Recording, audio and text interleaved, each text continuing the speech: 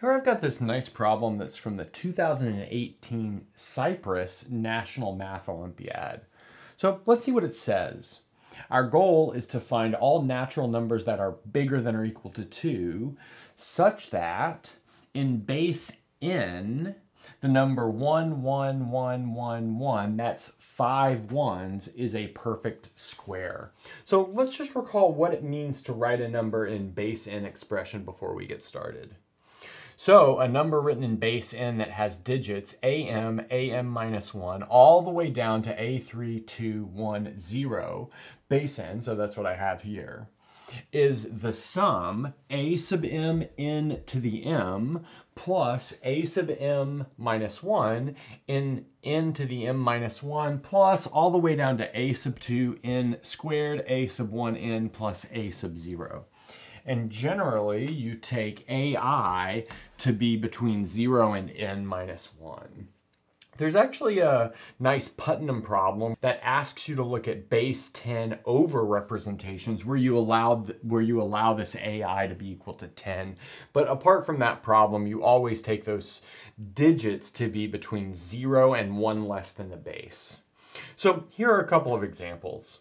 So in base 5, the number 124 is 1 times 25 plus 2 times 5 plus 4. This is the 5 squared digit. This is the 5 to the first digit. This is the 5 to the 0 digit.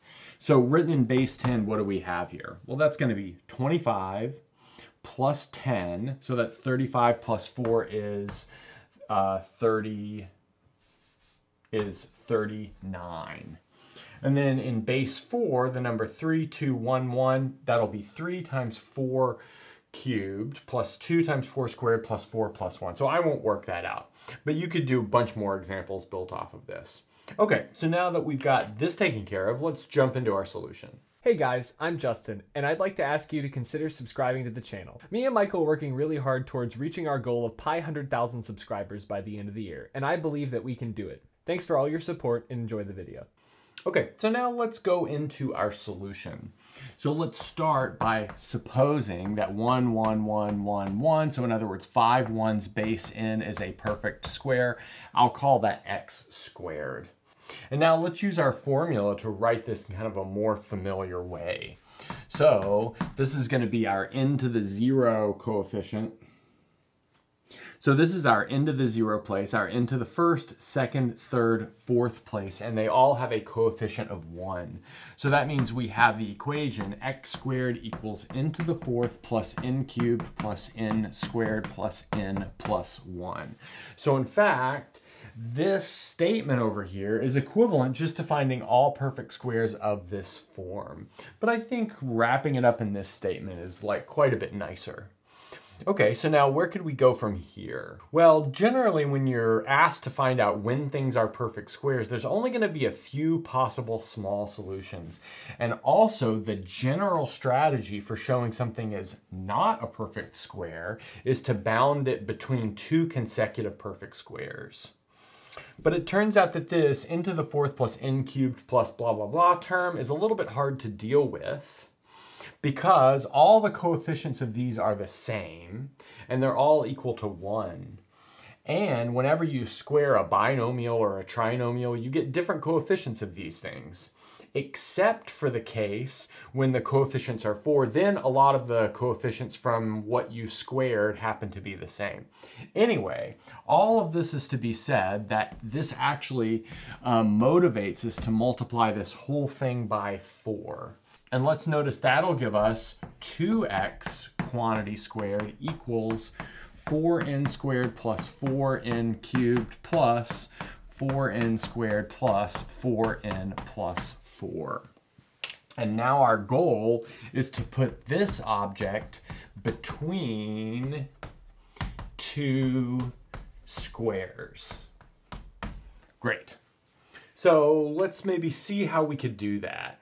So let's look at the top half of this, and I just noticed this should have been an n to the fourth, and see if we can get a perfect square that mimics the top half of this.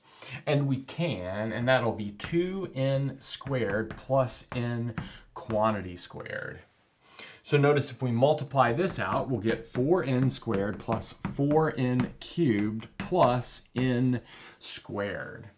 So that mimics the first two terms of our would-be perfect square. Furthermore, this is very clearly always less than our perfect square, which is 2x squared. And let's just point out that this occurs always. Now what we'd like to do is hopefully have the perfect square just above this one is oftentimes larger than 2x squared. Okay, so let's see how we could do that. So let's say we want 2x quantity squared, in other words, our object right here, to be strictly less than 2n squared plus n plus 1 quantity squared. So why would that be helpful? Well, then we'll have our perfect square between two consecutive perfect squares. We've got something squared and then that's something plus 1 squared. But clearly there are no perfect squares between two consecutive perfect squares. Okay, so let's maybe multiply this out and see what that really gives us. Multiplying this thing out will give us 4n to the fourth plus 4n cubed plus 5n squared plus 2n plus 1. Okay, great. And that motivates the following question.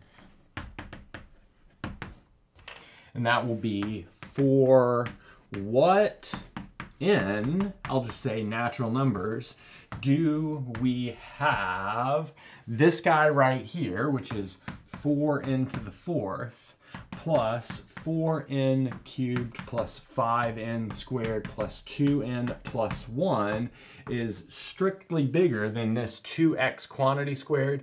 But let's recall this 2x quantity squared was this 4n to the fourth plus 4n cubed plus 4n squared plus 4n plus 4. Great. But there's actually quite a bit that can cancel here.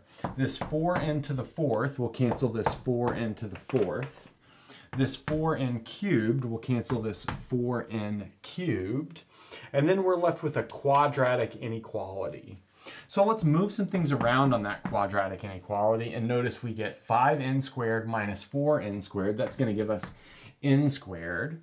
We have 2n minus 4n. That's going to be minus 2n. And then we have 1 minus 4, that's going to be minus 3. So in other words, we want to determine for what n natural numbers do we have this occurring. This quadratic expression is bigger than 0. But luckily, this quadratic expression is very factorable.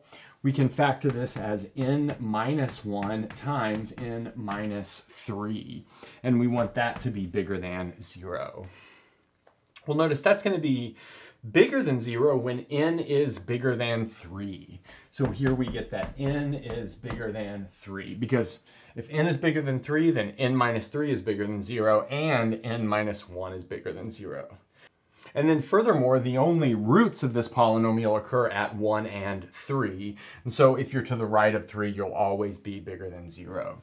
So that means we get down here that n is bigger than 3. So let's summarize what we've just shown. So we've just shown that our perfect square, this 2x quantity squared, is strictly less than this guy and strictly bigger than this guy when n is bigger than 3, which tells us the only possibilities are for n to be equal to 2 or equal to 3. So let's check each of those. So we just got done showing that if n is greater than 3, then our number 11111 base n is not a perfect square.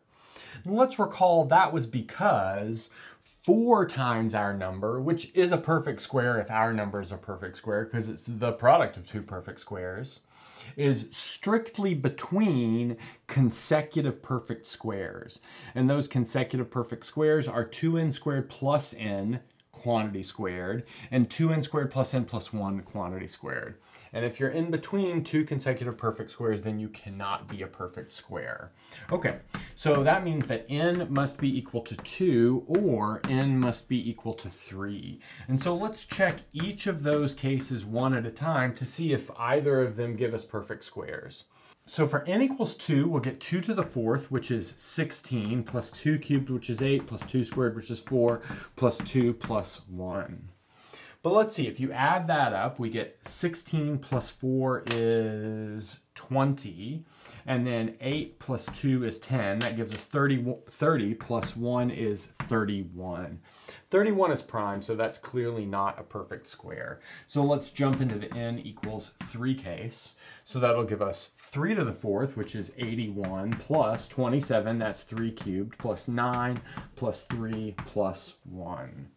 Okay, so let's see, 81 plus 9 is 90, and then 27 plus 3 is 30. 90 plus 30 is 120 plus 1 is 121, but that's 11 squared. So in fact, we get a perfect square in the n equals 3 case. And because of our previous argument, that's the only solution to this problem. And that's a good place to stop.